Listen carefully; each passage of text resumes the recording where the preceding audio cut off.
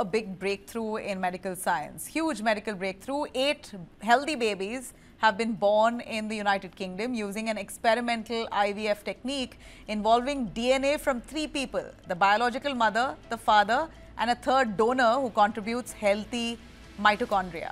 This is a game changer for families with a history of devastating mitochondrial disease, rare genetic disorders that can cause muscle weakness in babies, seizures, developmental delays, and even early death. Now, these diseases are passed down from mothers through faulty mitochondria, the tiny batteries of our cells. That's what it is.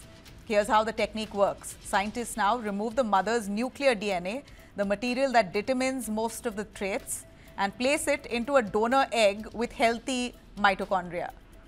The donor egg's own nuclear DNA is first removed, so only the healthy mitochondria remains. The egg is then fertilized with the father's sperm. This way, the baby carries 99.9% of the DNA from both the parents and less than 1% of the DNA from the donor. It's called mitochondrial donation or 3-parent IVF, and it was legalized in the UK in 2016 for very specific cases.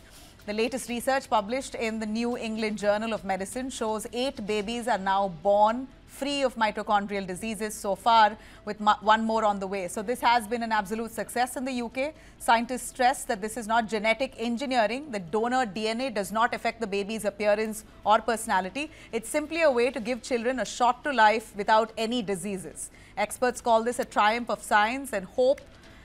In fact, it opens doors for families, though it remains banned in many countries, including the US and Canada, due to ethical and regulatory concerns. But for now, this marks a new era of reproductive medicine, one where 3 people can safely create a life and a deadly disease-free one. Let me bring in Dr. Surveen Goman, Senior Director and Head IVF of Max Hospitals. We also have Dr. Anupama R, District Chairperson IMA Trivandrum and Senior Gynecologist. Thank you both of you for joining us. I will ask Dr. Anupama first. Ma'am Anupama, we hear that in Kerala, preterm births have shot up by 280%, which is alarming. Do you think a breakthrough like this will really help babies come more healthy? Should India open its doors to a transformation like this, like what UK has done? Sure, the rules in IRT has made a lot of changes since the last couple of years, but India has to adopt some innovative changes like this because there are families in India also. There are families suffering from a lot of genetic diseases. Yeah. They might be having repeated births of some diseased or abnormal babies because of various genetic conditions, or in such situation they may not have any hope of getting a healthy baby. But why, ma'am, do you think that in Kerala preterm births have shot up by 286%? What do you think has gone wrong there? Yeah, might be. We don't know the exact statistics of 286 and all preterm births in Kerala. We've got a report that says it shot up by 286%. Of course, it can be due to it. It has a positive aspect also, because most of our IVF clinics are working very tremendously, and most of our baby mothers are getting babies. But according to the current ART guidelines and all, we are not doing more than 3 embryo transfers.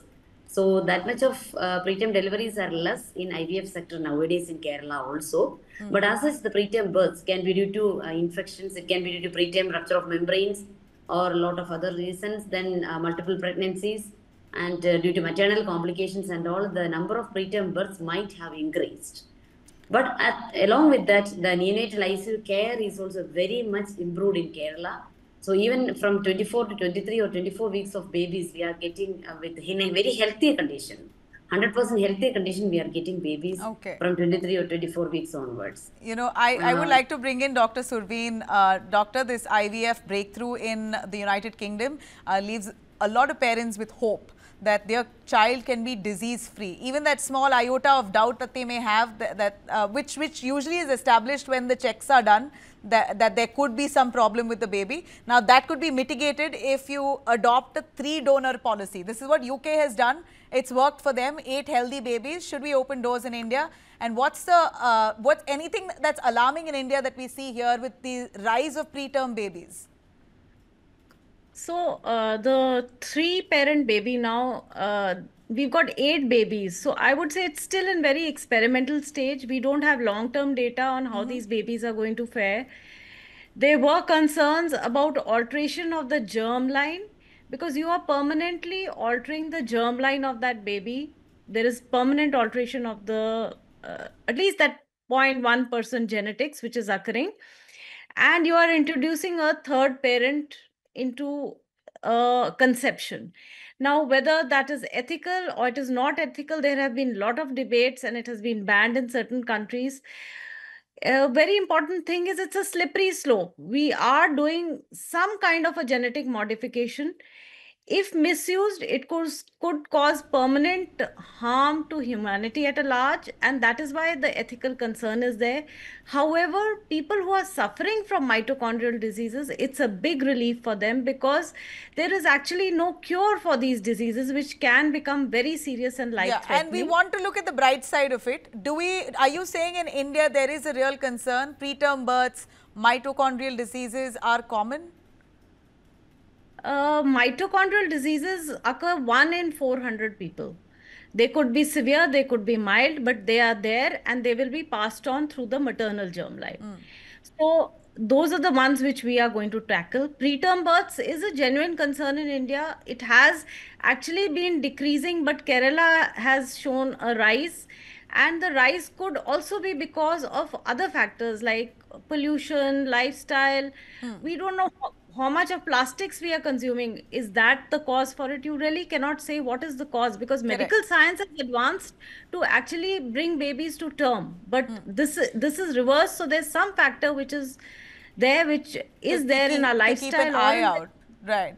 Dr. Surveen, I really appreciate your time and Madam Dr. Anupama for joining us. I wanted to highlight what this breakthrough really means. Whether India opens its doors for it or not, time will tell. But thank you very much. I really appreciate your time.